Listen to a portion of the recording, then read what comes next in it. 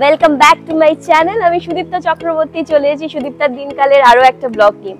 এত গরম পড়েছে তাই আজকে ভাবলাম একটুখানি সুইমিং পুলে ইন্ট্রো ভিডিওটা শুট করে নিই। তো আজকে ভিডিওটা প্রচুর ইন্টারেস্টিং হবে। আজকে আমরা শপিং করতে যাব, শপিং করতে কেন যাব, কোথায় যাব, সব ডিটেলসটা তোমাদের সাথে শেয়ার করব। তার সাথে থাকবে মায়ের একটা অভিনব রেসিপি। তো আজকের ভিডিওটা স্কিপ না করে চলো পুরোটা দেখা শুরু করা যায়। সো আমি আর স্বর্ণ এখন বেরিয়ে পড়েছি একটু শপিং করার জন্য। তো এই যে স্বর্ণ ড্রাইভ করছে আর আমি যথারীতি বসে আছি। আর আমরা এখন যাচ্ছি হচ্ছে মেট্রো ক্যাশ এন্ড ক্যারি। সেখানে কিছু জিনিসপত্র কেনার আছে। কেন কিনবো এত জিনিসপত্র সেগুলো জানাবো, অবশ্যই জানাবো। তোমাদেরকে জানাবো না তো কাকে জানাবো? তো চলো দেখতে থাকো আর কি কি শপিং করছি সেটাও তোমাদের সাথে শেয়ার করবো।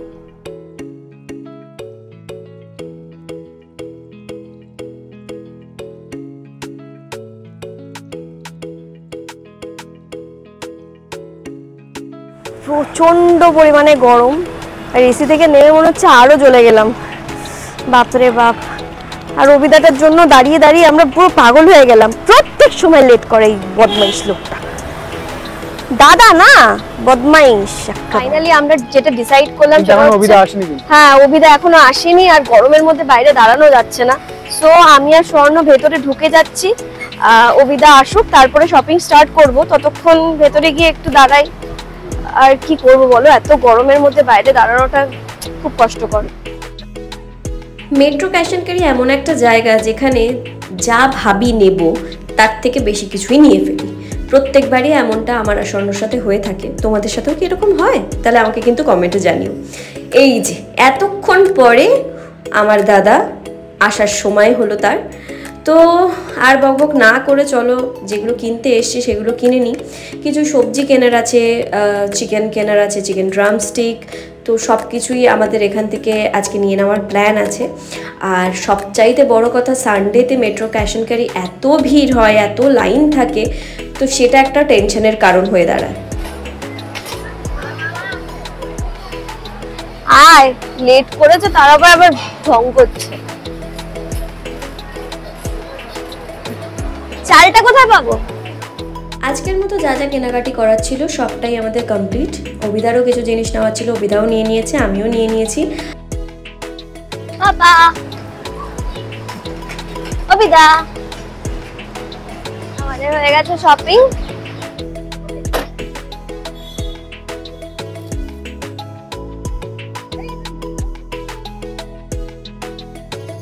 যা যা শপিং করার আমাদের সব কেনাকাটা কমপ্লিট।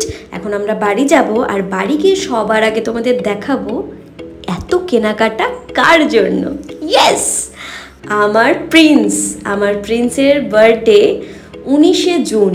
তাই ওর বার্থডের জন্য আমরা একটা ছোট্ট পার্টি রেখেছি, একদম ক্লোজ ফ্রেন্ডস অ্যান্ড ফ্যামিলিকে নিয়ে। ডিসাইড করেছি কালকে যেহেতু প্রিন্সের বার্থডে, তাই জন্য ওর ও যাদের চেনে আর কি, যেসব ও খুব ভালোবাসে যে মানুষগুলোকে, তারা কয়েকজন আসবে আমাদের বাড়িতে। একটা ছোট করে একটা গেট টুগেদার হবে। তার সাথে সাথে কিছু স্ট্রে ডগস আছে, প্রিন্সের দাদা দিদিরা যারা আছে তাদেরকেও কালকে আমরা কিছু খাওয়াবো। তারা যেন ওকে আশীর্বাদ করে, যেন ভালো থাকে, শান্তিতে থাকে। সত্যি কথা বলতে কালকে তোমরা নিশ্চয়ই দেখতে পাবে ব্লগে যে তোমার এই দাদা দিদিরা যাদের আমরা বাইরের কিছু স্ট্রে ডগসের যে খাওয়াবো, সেটা আমি ভিডিও করে পার্টিকুলারলি সিম্প্যাথি গেইন করার জন্য আমি ভিডিওটা করবো না। বাট আমি একটা রিজনের জন্য আমি ভিডিওটা করতে চাই কালকে। সেটা হচ্ছে যেহেতু ইউটিউবের মাধ্যমে বা কোনো সোশ্যাল মিডিয়ার মাধ্যমে আমরা একটা মেসেজ সবাইকে দিতে চাইলে আমরা দিতে পারি। তো ইটস এ প্ল্যাটফর্ম যেখান থেকে আমরা আমাদের কিছু মেসেজ আমরা কনভে করতে পারি। তো এই জন্য আমি সোসাইটিকে এটাই দেখানো উচিত। আমি খুব অন্তর থেকে এটা আমার একটা অনুরোধ সবার কাছে, যে এখন বাইরে যা টেম্পারেচার, এখন কলকাতাতে 40-42 ডিগ্রি সেলসিয়াস দুপুরবেলা হচ্ছে।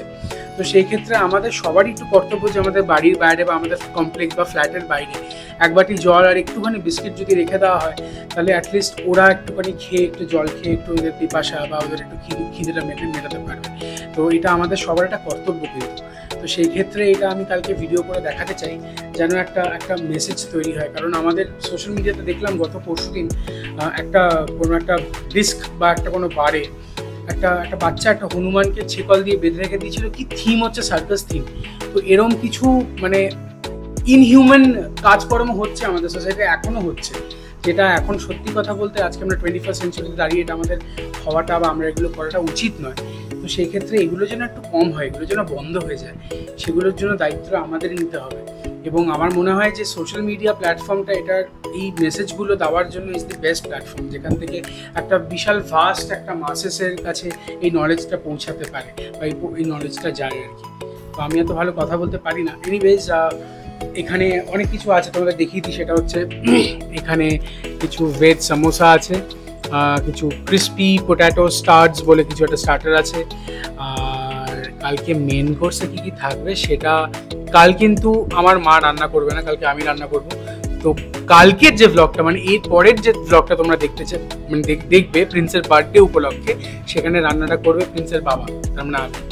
আর আমি কি বানাচ্ছি সেটা এখন সারপ্রাইজ থাক, তার জন্য পরের ব্লগটা দেখতে হবে। এই ব্লগটা শেষ করার পর ও অনেক বেশি এক্সাইটেড এখন যে এত জিনিসপত্র। ও কিন্তু একটা জিনিস বুঝতে পারছে যে কালকে ওর একটা কিছু একটা স্পেশাল জিনিস আছে, কারণ ওকে নিয়ে আমরা অনেক এক্সাইটেড। এখন আমরা কেক কিনবো, আমরা আইসক্রিম কিনবো, ওর জন্য অনেক কিছু কিনবো। এই আজকেও জিনিসপত্র আনার পর ও একটা মারাত্মক এক্সাইটমেন্টে নিয়ে ঘুরে বেড়াচ্ছে, এটা ওটা দেখছে। সো তোমরা সবাই আশীর্বাদ করো প্রিন্সকে, প্রিন্স যেন খুব সুখে থাকে, ও যেন সুস্থ থাকে, আর ও যেন এরকম হাসি খুশি এরকম দুষ্টুমি করেই সারা জীবন থাকতে পারে। নমস্কার বন্ধুরা, আজ আবার তোমাদের সামনে আমি চলে এসেছি একটা নতুন রেসিপি নিয়ে। তো আজকে ভাবলাম এই কদিন অনেক ঝাল তোমাদের খাইয়েছি, তো তোমাদের খাইয়েছি বলা ভুল, দেখিয়েছি। তো আজকে ভাবলাম একটা ডেজার্ট, কোনো একটা মিষ্টি জাতীয় কিছু করি। তো কালকে আমার বাড়িতে বেশ কিছু আম এসেছিলো, আর যেহেতু সুদীপ্তা স্বর্ণ ভীষণভাবে ডায়েটে আছে, ওরা অত আমও খাচ্ছে না, তো সেই কারণে আমগুলো রয়েছে ফ্রিজে। আমি ভাবলাম কী করা যায়, তো চলো আজকে আম দিয়ে একটা কিছু বানাই। তো আজকে বানাবো ভেবেছি আমের ভাপা পিঠে। তো তার জন্য আমার কি লাগবে আমি তোমাদের পার্ট বাই পার্ট দেখাবো, একবারে নয়।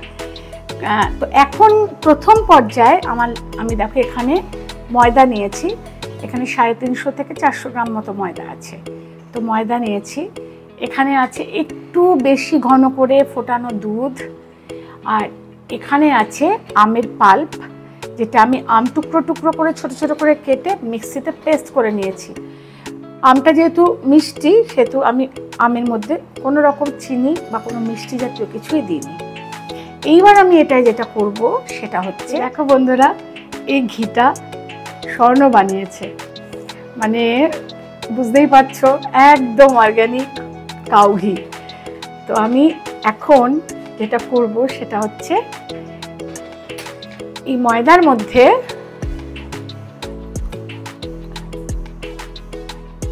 একটুখানি জাস্ট 2 চামচ মতো আমি ঘি দেব, নিশ্চিন্তে দেব, কারণ এই ঘিটা একদম আমার ছেলের ঘরে বানিয়েছে, আমার দিতেই ভালো লাগছে অ্যাকচুয়ালি। আর এরপর যেটা করব আমি সেটা একটুখানি চিনি দিলাম, দেব ঠিক 1 চিমটি নুন, একটুখানি স্বাদটা যাতে ব্যালেন্স হয়। এবার যেটা দেব সেটা হচ্ছে বেশ কিছুটা এই ম্যাঙ্গো পাল্প। অ্যাকচুয়ালি যেটা বক্তব্য সেটা হচ্ছে এটা কিন্তু কোনো জল ইউজ করব না আমি, এটা জাস্ট আম, এই ম্যাঙ্গো পাল্প আর দুধ দিয়ে, মানে জলের কাজটা দুধে হবে আর কি। তো আমি দুধ দিয়ে এটা 6-7 চামচ আমি ম্যাঙ্গো পাল্প দিলাম, আর তার সাথে দেব ঘন করে, মানে ঘন দেখো কেমন ঘন করে জাল দেওয়া দুধ। এই দুধ আমি দেব কিছুটা। আমি এটা সুন্দর করে হাতটা ধুয়ে এসেছি, তো সুন্দর করে এটা আমি মেখে নেব। তো চলো বন্ধুরা আমি মেখে নিই, মেখে নিয়ে তারপরে আমি ফিরে আসছি, ডোটা দেখাবো কেমন হলো। মাম্মা কি করছে? বড় মাম্মা কি মাখছে? তোমার জন্য ম্যাঙ্গো দিয়ে ভাপা পিঠে। কি হবে এসব? এই যে তোমাদের জন্য বানাচ্ছে প্রতিদিন বিকেলবেলা করে নতুন নতুন পদ আমার জন্য, মানে আমাদের জন্য, তোমাদের জন্য, অভিদার জন্য, এই যে বানানো হচ্ছে, কোনো লাভ নেই তো। তোমরা ভার্চুয়ালি দেখছো, খেতে পাচ্ছ না। আর আমার কথাটা ভাবো, আমারটা কতটা প্যাথেটিক সিচুয়েশন। আমি এটা সব ডাইমেনশন দিয়ে একদম সামনাসামনি দেখতে পাচ্ছি, আমার বাড়িতে সব আয়োজন হচ্ছে, সব খাওয়া হচ্ছে, আমিও খেতে কিন্তু খেতে পাচ্ছি না। হ্যাঁ তোমার আর আমার অবস্থাটা এক।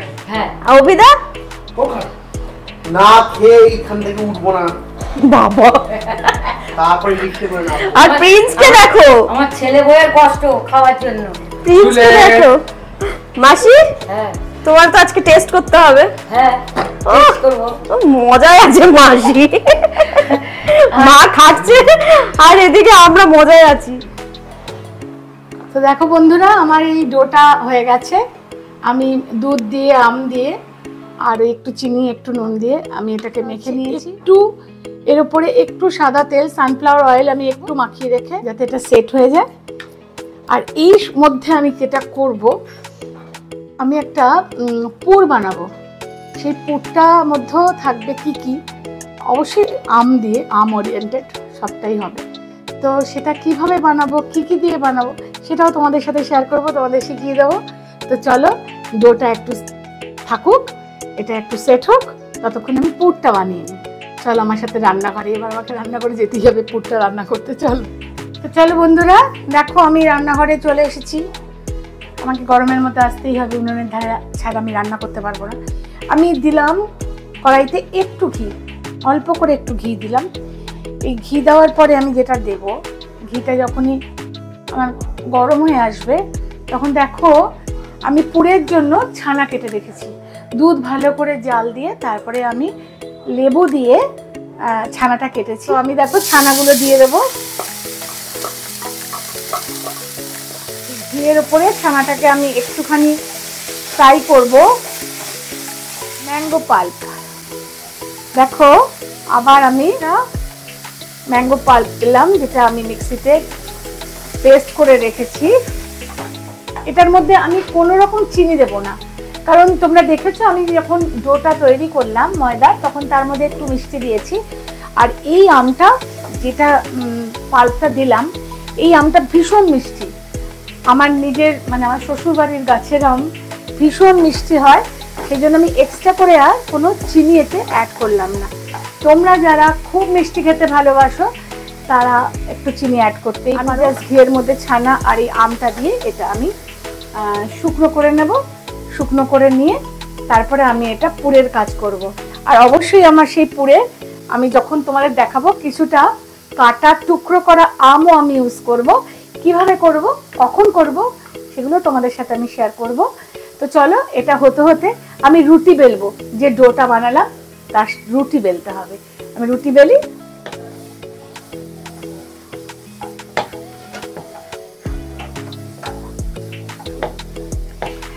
দেখো বন্ধুরা, আমার রুটিটা বেলা হয়ে গেছে। এখানে একটা তোদের সাথে শেয়ার করব। আমার যখন প্রথম বিয়ে হয় তখন আমার 18 বছর বয়স, আমি রুটি বেলতে পারতাম না একদমই। তো আমার শ্বশুরবাড়িতে যখন আমার শ্বশুরমশাই অফিস থেকে ফিরে এসে উনি রুটি দুধ খেতেন, তো আমার শাশুড়ি মা আমাকে বলেছিলেন রুটি করতে।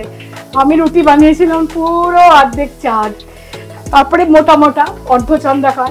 তো আমার শাশুড়ি, আমি ওটাই যখন শ্বশুরমশাইকে দিয়েছিলাম খেতে, বাবা শুনছি মাকে বলছে এই রুটি খাওয়া যায়। তো মা বলছে চুপ করো তো, করতে করতে শিখে যাবে। তো মা দেখো আমি রুটি বেলতে পারি আজকাল। রুটিটা কেমন হয়েছে মা তুমি দেখে বলো। খুব সুন্দর আছে। দিদি বলছে খুব সুন্দর হয়েছে।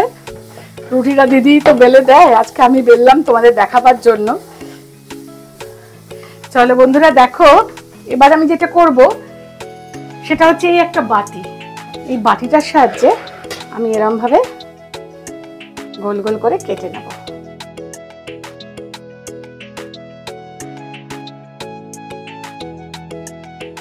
তো বন্ধুরা দেখো, আমি তোমাদের দেখালাম একটু আগেই রুটিটা বেললাম। আর রুটি থেকে আমি বাটি দিয়ে কেটে কেটে ঠিক এই সাইজে সমস্ত লুচিগুলো কেটে নিয়েছি। এটা আমি করব। দেখো আমি একটা এই যে ফুটো ফুটো থালা নিয়েছি। এবার এই ব্রাশটা দিয়ে আমি একটু ঘিয়ে নিয়ে আমি জাস্ট এটা একটু ব্রাশ আপ করে দেবো, একটু ব্রাশ করে দেবো, যাতে আমার যখন আমি পিঠেটা যখন ভাপাবো তখন যাতে এর মধ্যে লেগে না যায়, স্টিকি হয়ে না যায়, সুন্দরভাবে উঠে আসে। এবং আমি এখন এগুলো বানিয়ে এর মধ্যেই রাখবো। তো চলো আমি তোমাদের দেখিয়ে দিই এরপরে স্টেপটা কি। তো এরপরে স্টেপ যেটা, সেটা হচ্ছে এই যে ম্যাঙ্গো পাল্পটা আছে, আমি জাস্ট চামচের মধ্যে করে নিয়ে নিই একটুখানি, এইভাবে আমি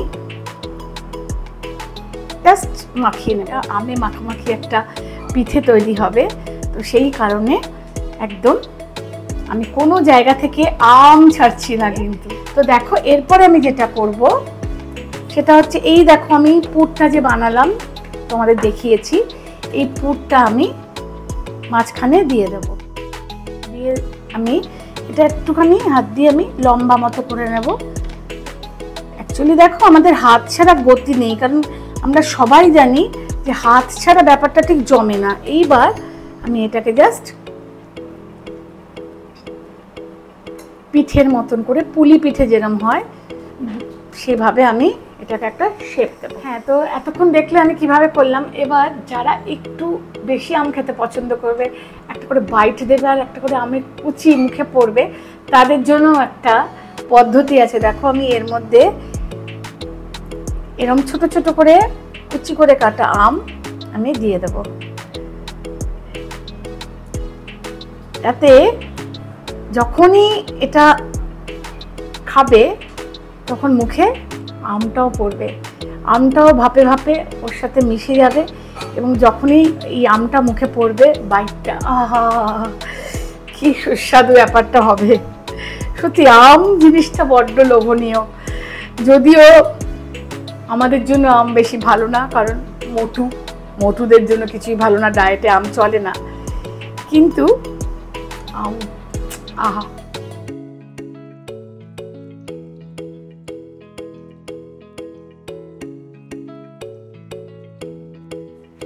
তো দেখো বন্ধুরা, আমার জল আমি আগেই চাপিয়ে দিয়েছি, গ্যাসে জল অলরেডি ফুটে গেছে। এবার আমি এই থালাটা এই জল গরমের উপর বসিয়ে দিয়ে আমি এটা দিয়ে ঢাকা দিয়ে দেবো। তার মানে এটা কি পুরো মোমোর প্রসেসে হচ্ছে ব্যাপারটা? অ্যাকচুয়ালি তাই, ভাপা পিঠে বল, অ্যাকচুয়ালি মোমোটা আমরা তো আমাদের অনেক পরে জানতে পেরেছি তোরা মোমো।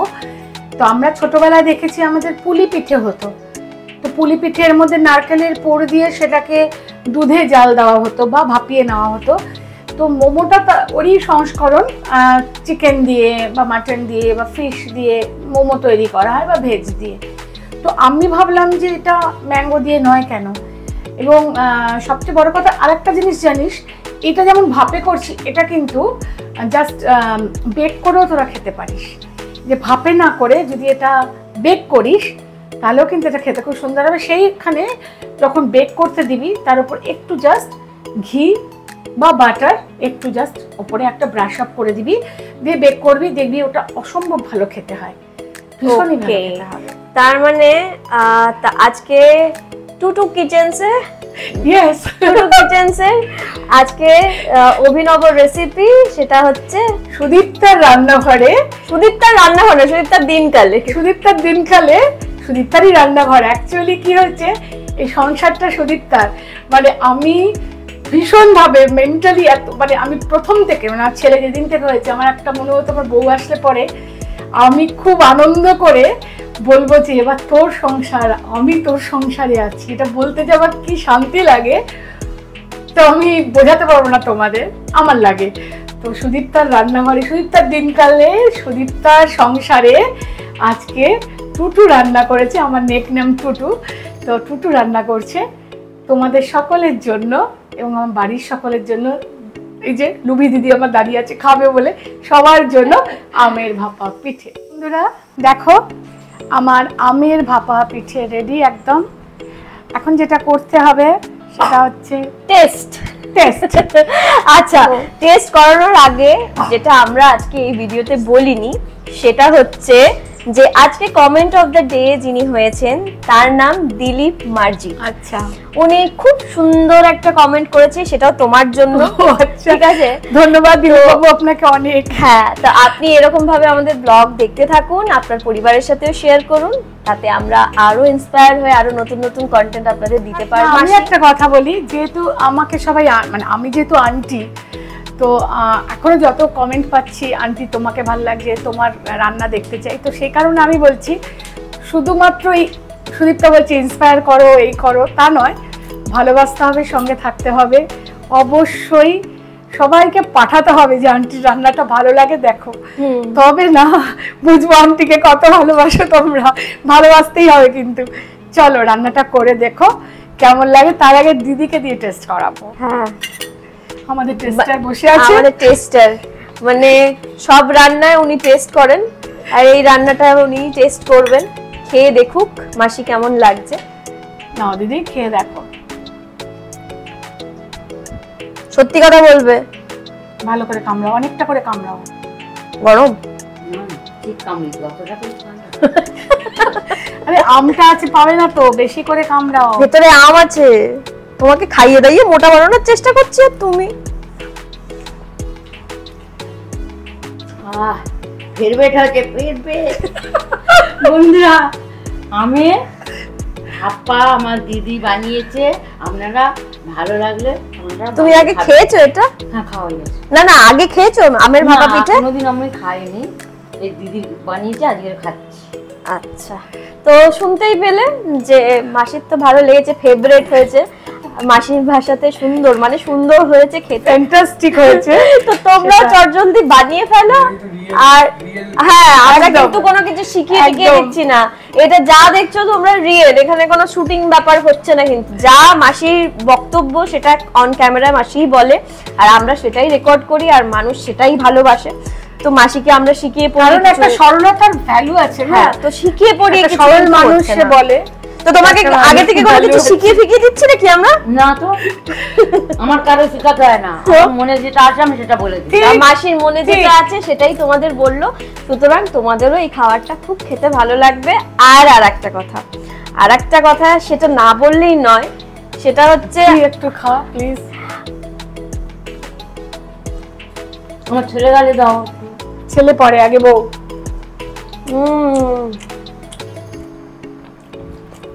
ডাল করতে ইচ্ছা করছে না। ভালো হয়। তো তোমরা এটা খেয়ে দেখো, মানে সিরিয়াসলি খুব ভালো লাগবে, খুব ভালো লাগবে, কথা দিলাম। আর অবশ্যই কমেন্টে জানিও তোমাদের রান্না করার পর তোমাদের এটা খেতে কেমন লেগেছে। আজকের মতো এখানেই ব্লগটা শেষ করছি। ভালো থেকো, সুস্থ থেকো, আর একসাথে বলো সবাইকে সবাইকে ভালো রেখো। Tata tata.